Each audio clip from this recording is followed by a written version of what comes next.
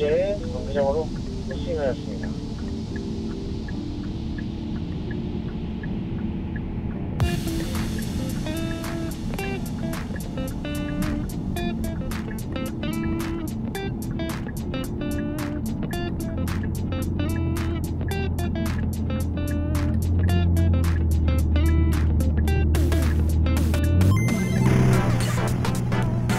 첫 번째 목표는 이동기차와 불타면서 천천히 이동으로 진행되는데요. 우선 저희 승차했을 때 이동기차 라인은 이동 그대로 수동스럽게 하시면서 따라서 진행되겠습니다. 방금 이동기차가 지나고 오른쪽 안쪽에 있는 폰이 바로 CP 이동의 APC예요. 코너의 정점이라고 보고 있죠. 그 앞에 보이는 이 두 개의 포인트가 바로 브레이킹 포인트입니다. 브레이킹 포인트로 브레이킹 시작한 다음에 이렇게 멀리 가야하고 바라봐주시면 지금의 5번째 조건은 중간 수정이 있는 첫 번째 에이크와 두 번째 에이크를 오직 정점만 맞추고 언제든 쓸 수 있는 거예요. 그래서 이를 다시 나왔다가 왼쪽을 바로 붙이면서 오른쪽에 있는 폰을 수동적으로 끌어내주셔야 돼요. 오른쪽에 더 많은 수정을 하고서 수정을 시작하면 아웃사이드 사이클을 해주시면 되겠습니다.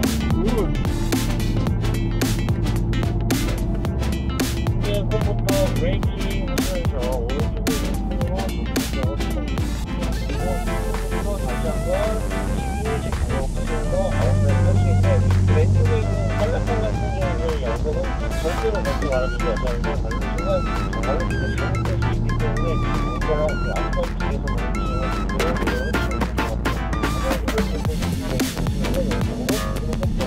마지막 폰은 위험하기 때문에 저희가 천천히 무리하지 않게 대여진이라든가 상황을 진행하기 위해서 천천히 진행을 했으니까 절대로 무리하지 않게 진행해주시면 되겠습니다.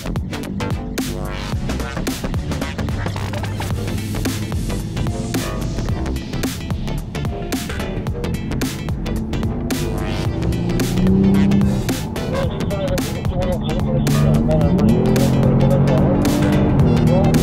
마지막 차량은 돌아오고 마지막 차량으로 멀리 가야해서 바라보시면서 따라오세요. 첫 번째 브레이킹 포인트를 브레이킹 하시면서 오른쪽으로 부드럽게 진행하시니 현 차량들 모든 차량들과 인포트카 라인을 잘 따라와주세요. 그냥 주시면 안 돼요. 인포트카 따라서 구현해주셔야 해요.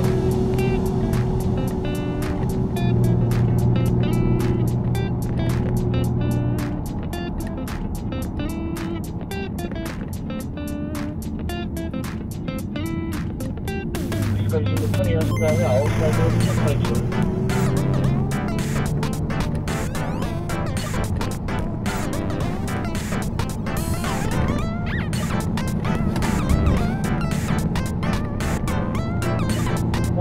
언제나 멀리 가야하게 바라보시면서 두 번째 이벤트 다시 이글까지 나왔다가 다시 왼쪽 뒤졌다가 바로 움직이게요. 세 번째 시간도 끝내서 무리하지 마시고 세 번째, 첫 번째, 5번째 끝내서 무리하지 마시고 멀리 가야하게 바라봐주시면 좋을 것 같아요. 두 번째 시간도 브레이킹 오른쪽으로 브레이킹이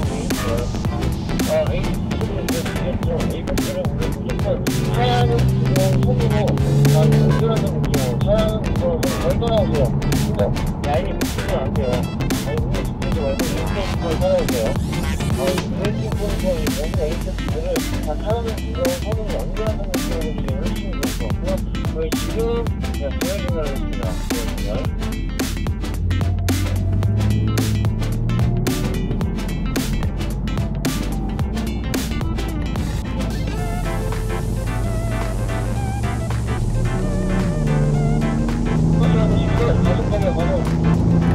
라인 아웃이 나와요. 언제나 기억하셔야 돼요. 아웃으로 지금 주셔야 돼요. 시간까지 가서 그 다음에 지금 바라볼 때 저희한테 바라봐 주셔야 돼요. 이쪽으로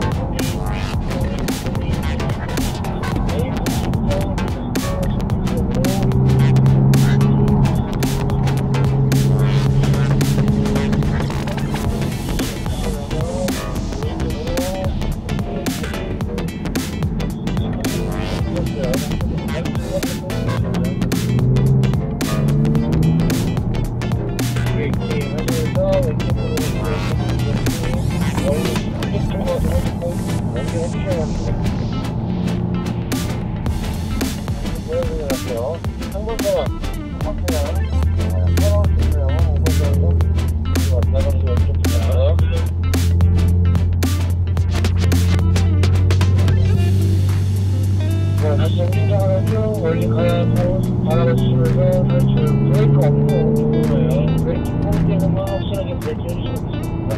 브레이킹 하시면서 오른쪽으로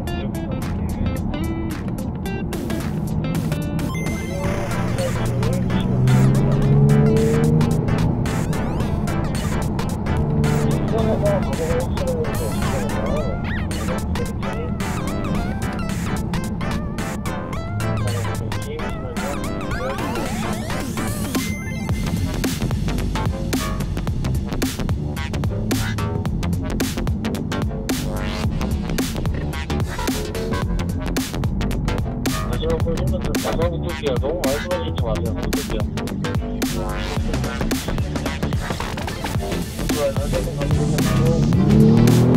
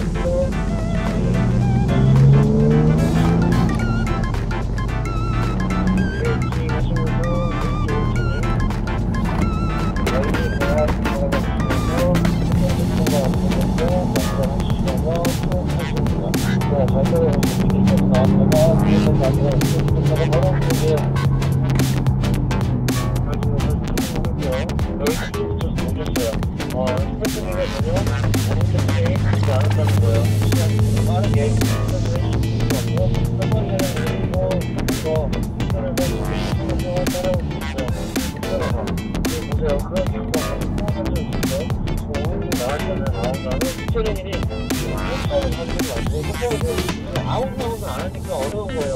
앞에 차량을 난 안 따라오니까 어려워요. 어떻게 하는지 모르겠는데 진짜 앞에 그게 필요하지 않는 거예요. 너무 힘들어요.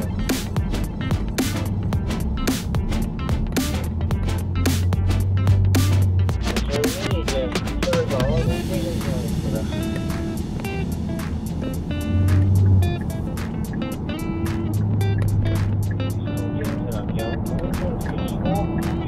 여러분들이 이런 정신에서 계속해주세요. 사람이 없을 거기 오버생을 차려주세요. 멀리 떨어지면 가야 할 곳이 안 보이기 때문에 부동층 진행이 어렵지 않으세요? 중간에서 가속을 하면서 오래 하는 비행이 있을 것 같은데 지금 오래 하는 게 없어요. 맞아요. 안전은 최우선이에요.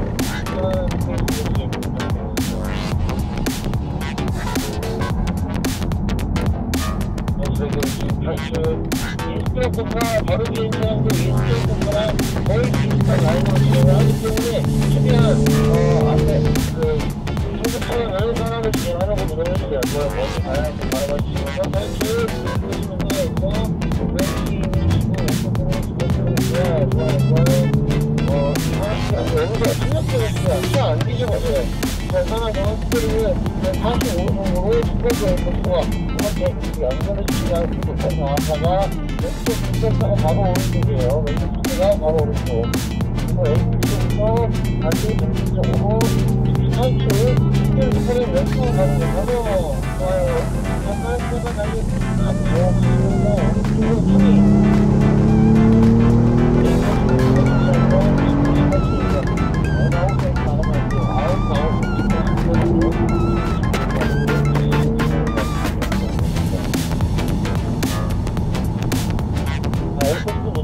스포츠 해주시면서 모든 팀들을 앞으로 최근히 지나갈 수 있다라는 느낌으로 진행을 해주시면 좋을 것 같아요. 이게 바로 맞는 지역분들도 만들어주시면 저희는 이렇게 나가는 거예요. 먼저 가야 하는 게 확실하게 바라볼 수 있게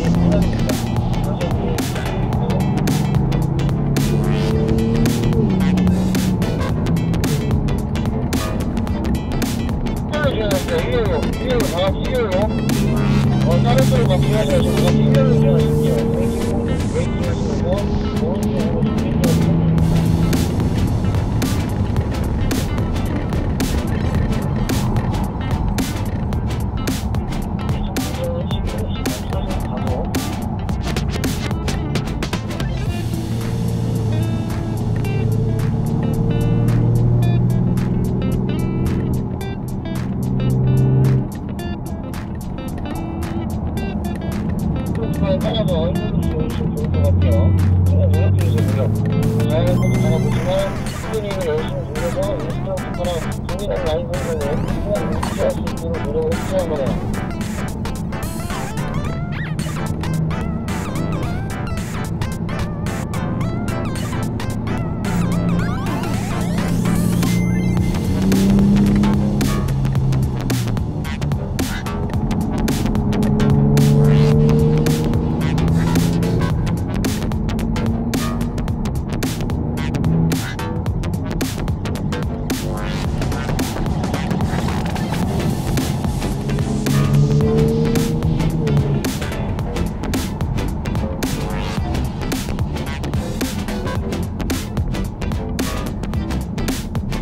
생각하는 그 조금 더 간격, 무게랑 절대 믿지 말아주고요.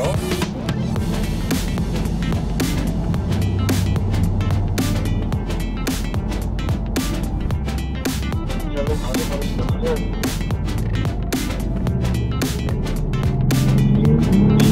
이런 차량과 지금 너무 앞으로 그렇게 말아주세요. 마시고 그냥 두개 이상으로 지금 거기 상태를 지내주시면 될 것 같아요. 그리고 이거 전자적으로 저희 인스타그램까지 찍어주세요. 이거 진짜 더 따라와 주시면 됩니다. 머리 오르막도 올라오시면서 땡기 이으시면서 오른쪽으로 저 따라오셔야 돼요.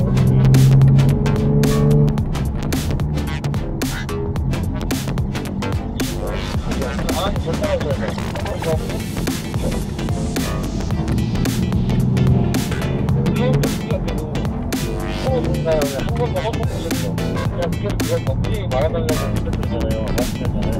먹혀나게 준비하시고 떼치고 다니시면 헛헛헛헛해요.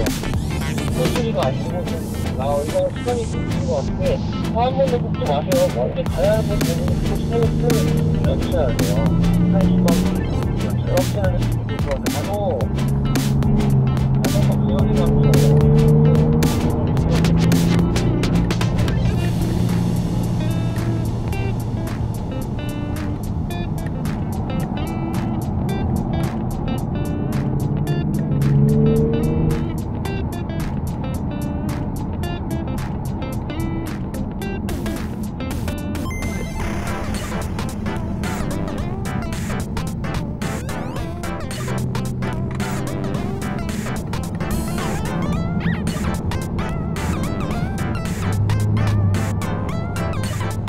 다시 한번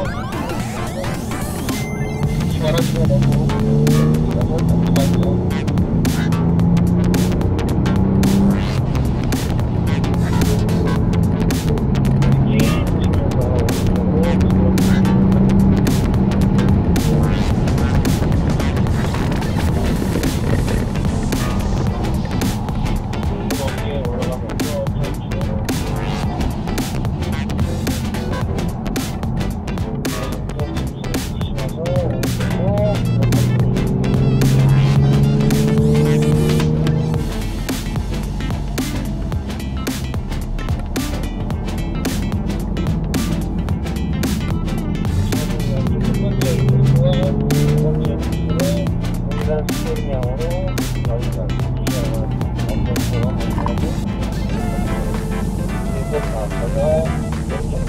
덜 따라오셔야 돼요. 우리가 더 안쪽으로 또 한 번 스토링 양을 더 많이 따라가겠죠.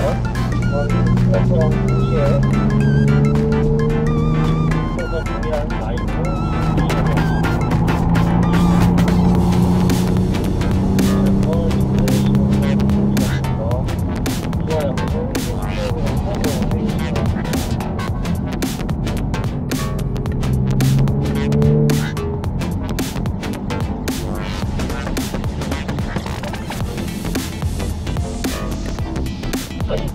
마지막 부분까지도 셀킹하면서 하고 나서 스크린 양이 비가 오고 더 많이 보고 있어요.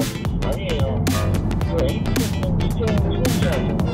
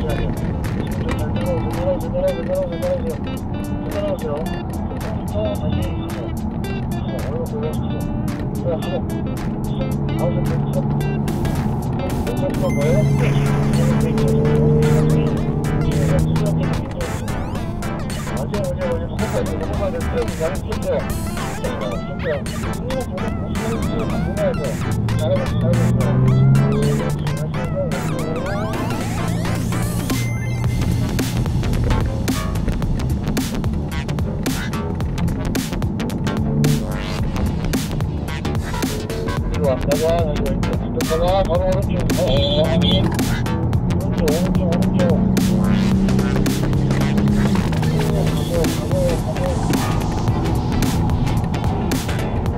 브레이킹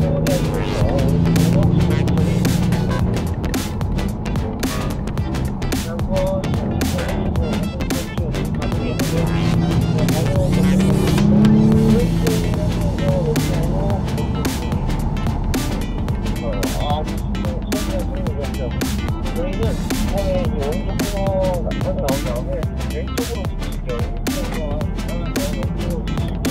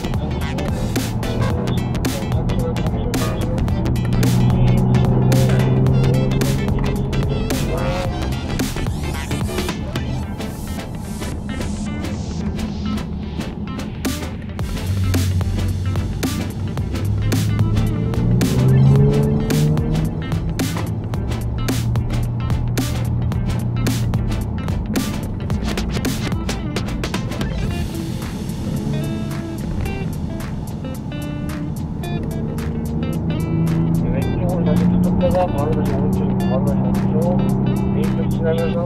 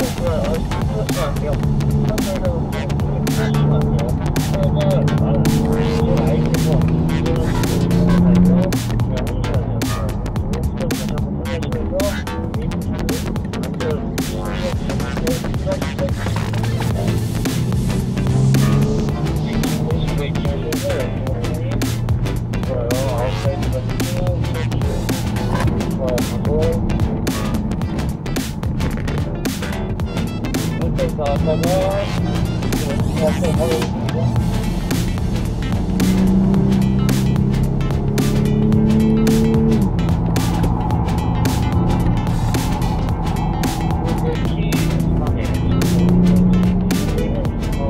오른쪽 코너 치는 다음에 개어싱을 한번 하겠습니다.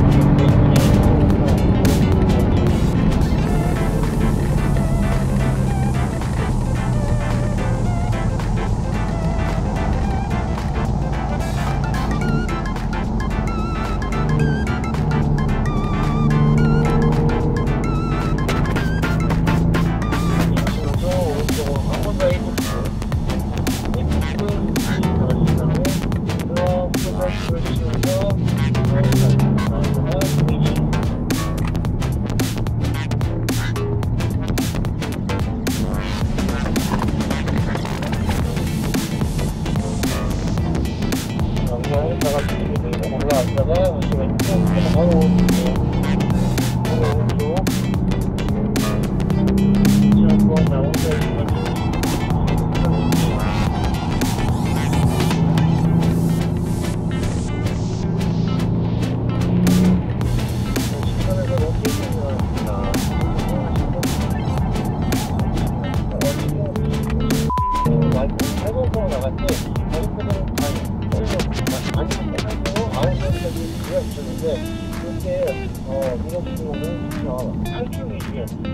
빠르게 직선으로 만드는 것이 될 수 있기 때문에 그런 점들 라인들 생각하시면서 주무시면 될 것 같아요. 어쨌든 직선은 그렇게 생각합니다.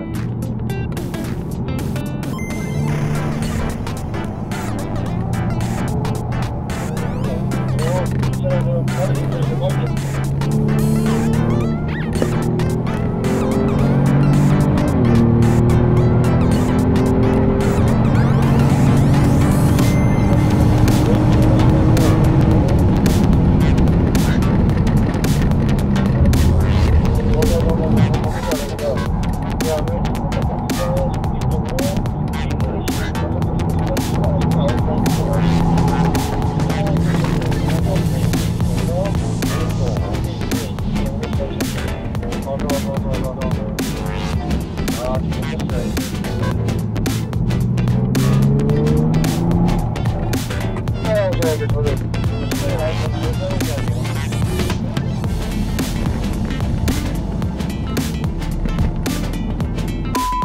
너무 앞차량 구동상으로 붙지 말아주세요. 왼쪽 스텝다가 바로 오른쪽이죠. 지금 방이 치고 스피드로 아웃사이드 터치 가서 보시면서 가운데 브레이키 하시면서 오른쪽으로 여기서 막 잡히지 마시고 에이스 정도로 치면 안 돼요. 치료하면서 보여주는 거죠.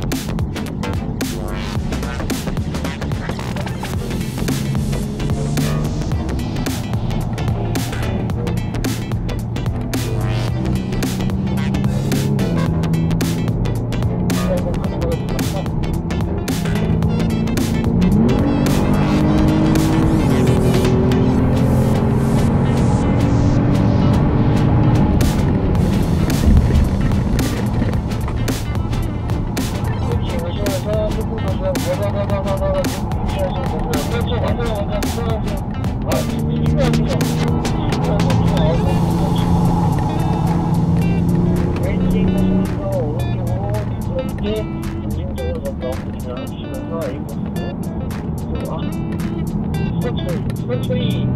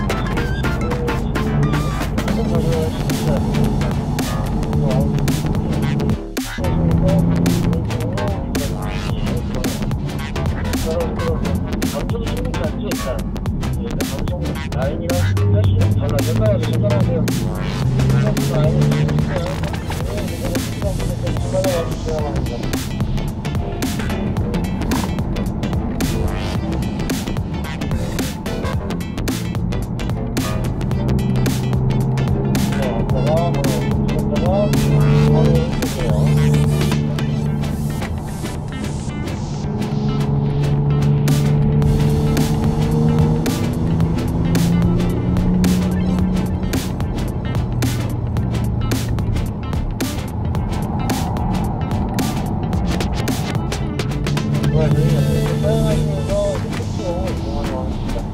이어폰 모든 직접 비행하고 하시는 모든 세션을 다 마무리가 되었고요. 천천히 이제 스피드로 이용하도록 하겠습니다. 고생 많으셨고요. 쉽지 않았을 거예요. 그래서 멀리 가야 하는 거 직접 바라봐야 되고 스피드랑 같은 라인으로 이용을 해야 되는데 실제로 지금 이용하시는 게 A코스고 또 추가로 손들도 다 지금 지금 하고 있잖아요. 그래서 지금 수월하실 거예요. 나중에 실제로 스포츠에 시작하실 때는 아무런 수가 없기 때문에 순간의 컨트롤로 지금의 박수로 가야 할 곳을 또 바라봐 주셔야 되는데 그럴 때마다 훨씬 더 쉽지 않아서 더 멀리 바라보면서 스턴트를 치시면서 스윙 꼭 해주시란 말이야.